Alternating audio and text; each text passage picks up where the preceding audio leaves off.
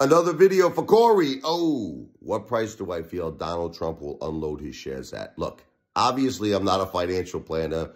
Corey, you understand this, and I don't want you to listen to me. Whatever I am saying is subject to my opinion. Okay, so I'm going to give you the good, bad, and the ugly. You want it? Good. Trump is a billionaire, a multi-billionaire, and unlike us, let's listen to me. We see $1 million in our account, right? We're going to sell. Trump's already got billions.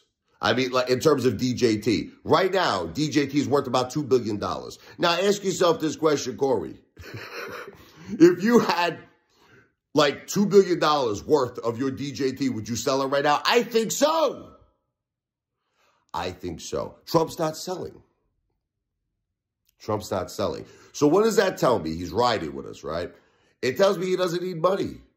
So I think this guy would probably hold to the highest price possible. That's why I made videos on this in the past. And I say there's a very strong possibility that Donald Trump could become the richest man in the world. He could surpass Elon. Like, think about how much his portfolio would be worth, his DJT portfolio, if it went to $2,000 a share. I think it'd be worth something. He's got like an insane amount of shares, well over 100 million.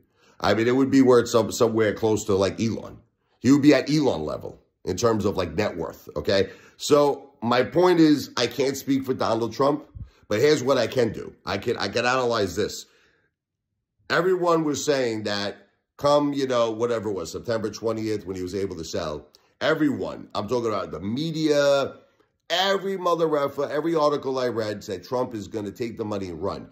I got nowhere to go. Gonna take my DJT money, run to Mexico, and make them pay for the wall, right? Anyway, no, you did a great job with that. Anyway, my point is this. He's not selling. He's not selling, and it's worth $2 billion right now. So what do you think? He's going to sell it for $20 billion? I don't think so. I don't think so. I think he's going to go right to the top of the mountain. I think he's going to go right to the top to Mount Everest. That's my opinion, because he's not in a rush. But at the same time, he's not a psychopath. Listen, if he saw $200 billion in his account, I think he's probably going to sell. I mean, he would be nuts not to. Possibly even $100 billion. So I would say maybe somewhere between 1,000 to 2,000, it would probably start piquing his interest, right? Maybe, I'd like to see that $100 billion in my bank account. I'd like to see $200 billion in my bank account. But I don't think $2 billion, he's not selling now, it's worth $2 billion.